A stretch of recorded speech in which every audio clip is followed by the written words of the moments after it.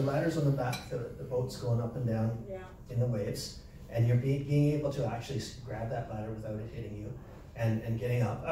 Yeah, mostly you can't, so you have to go amidships at the lowest part. That's where you're going to get aboard from, and there's no ladder there, so you're relying on, you probably don't have the arm strength to lift yourself with all your wet clothes out of the water.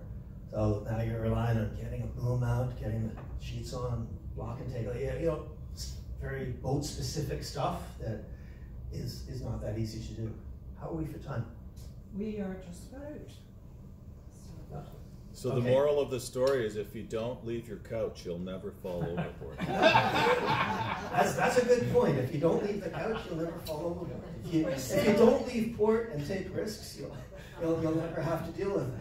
But sail in warm waters. Sail in warm waters. Well, that has its advantages too. I'm not quite going so far as to say I'm only going to sail in warm waters, but it does have that going for it. It's easier and more comfortable to sail in warm waters. The other summary point is when you talk about getting places, the old saying is you can have place or time, but not both. You know, place or time, but not both. Yeah, yep, that's true. Could you just give us a few minutes on sailing through the Northwest Passage? Have we got time for that? Right, sure. Yeah.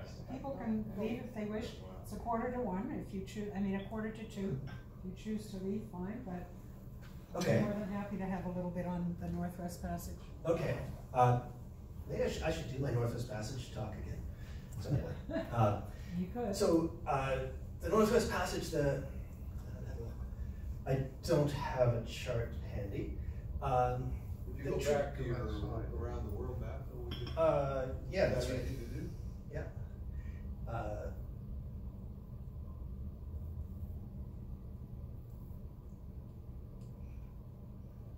So the trick with the Northwest Passage is you never know until you're up there if you can get through that year or not. And What were you sailing on when you did that? my Issuma. 50-foot staysail schooner Issuma, which is it appeared in if you saw the schooner a few times in these pictures, that's Yeah, that's you're it. 50 foot. Um, And how many on the crew? I had 2 crew with me. Okay. So if you, the thing is, the Northwest Passage is the most difficult ice section. The last to freeze and the first to refreeze is roughly in this area. And there's also a difficult section here, but usually this is the real deciding one on whether you can get through that summer or not.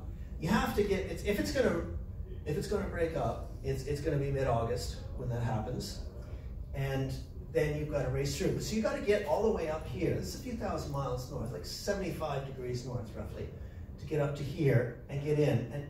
And this is where the difficult ice section begins. If you're not up here for mid-August, like if you wait to find out if it's going to clear that year or not, you're not going to be able to make it through because you're going to run out of time. See, you're in a race once you do this. You're in a race to get all the way through and then through the Bering Sea. And then as autumn is starting, Bering Sea being a really rough place. You have a similar problem if you're going west to east. It's really rough in the autumn in the Labrador Sea, Baffin Bay. And this is, in the case of going west to east, you go all the way here to find out if you can get through that year or not. And if you can't, your choice is either to go all the way back, because there's no good places to leave a boat there, or to leave your boat up north for the winter. That's one of the tough parts of the Northwest Passage is whether you can get through here or not. And it just depends on the year, and you have no idea on any given year if you can get through or not. Like last year, I think 20 boats got through. The year before, 2. You have no idea until you got to get up there and get in position to get through, and then that's when you're going to find out if you're going to get through that year or not. How long does it take? How long does it take? So mid-August. That was September. That was the end. I think the end of September. I was here, Dutch Harbor and the Aleutians. 6 weeks. Yeah. You know, and that depends how much ice there is. You've got, the later in the summer, the more darkness, the less visibility. So if you're sailing in an area around ice, you've got to slow down in case you hit the ice. So, you know, how fast you can go depends on how far away you can see the ice. So if the lighter you go, the slower you will going, because the less you can get done in a day, less miles you can go in a day. Because it would be getting dark up there mid-September. Yeah, so you have 24-hour daylight, you know, around the end of June and July, but then you're starting to get longer and longer nights in August, and in September you'll have roughly half and half, 12-hour. Yeah, if that much. Yeah. If you don't get through, are you stuck there for the winter? Or? If you don't get through, you're stuck there for the winter. Well, you're either stuck there for the winter or you've got to come back down, and so some people come back down and some people stay for the winter. But there's only depending on how big your boat is, you may or may not be able to haul it out for the winter. You might have to just winter it in the ice, and depending on where you are, it's quite a concern. I mean, I had food in case I had like some breakdown or something like that. I mean, I had food and provisions that I could spend the winter if necessary. David? Did you stop at the Sportsman's in Whittier?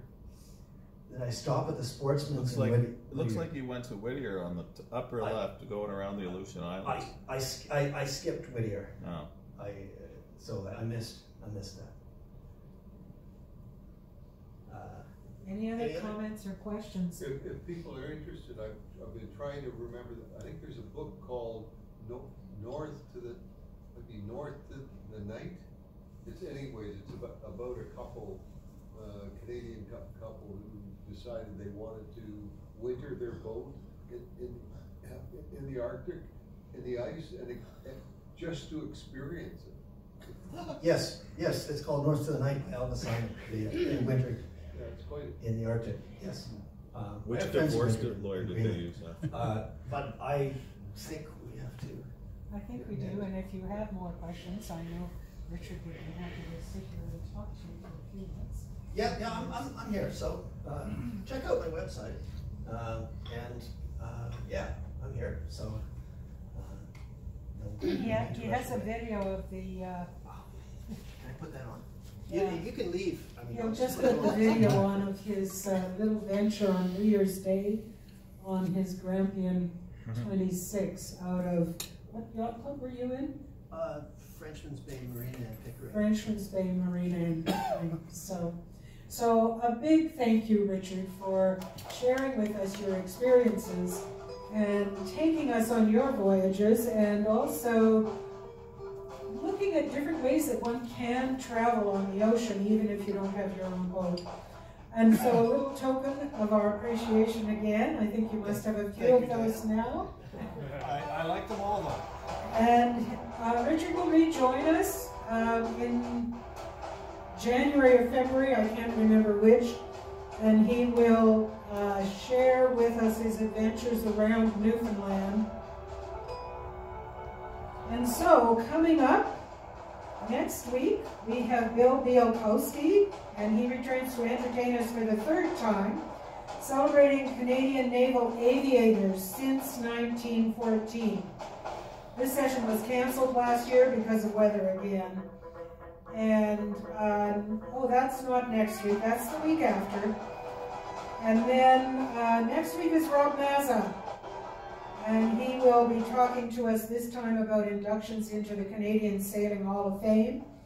And again, this was a canceled session last year. We had 2 canceled sessions because of weather. Keep your fingers crossed that that does not happen. And with that, pipes out.